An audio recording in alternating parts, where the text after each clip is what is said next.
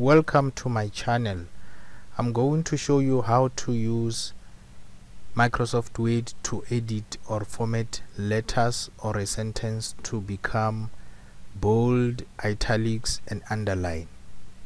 If you look there on the tools, there is a group called font. So I'm just going to type a sentence and then I will format or change it to be bold, italics and underline. So let me type on my page. I will click, and when the cursor is blinking like it is right now, then I will type the sentence, "This is my work."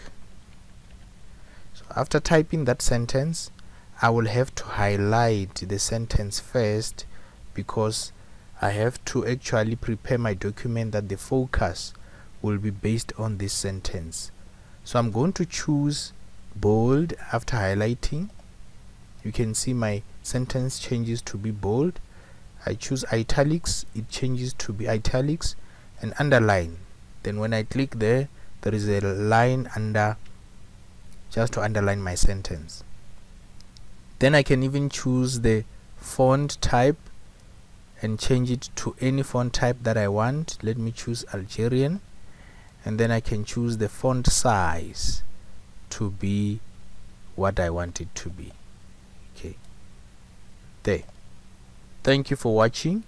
This is all about changing whatever you have typed to bold, italics and underline, and changing the font type and also the font size. Thank you.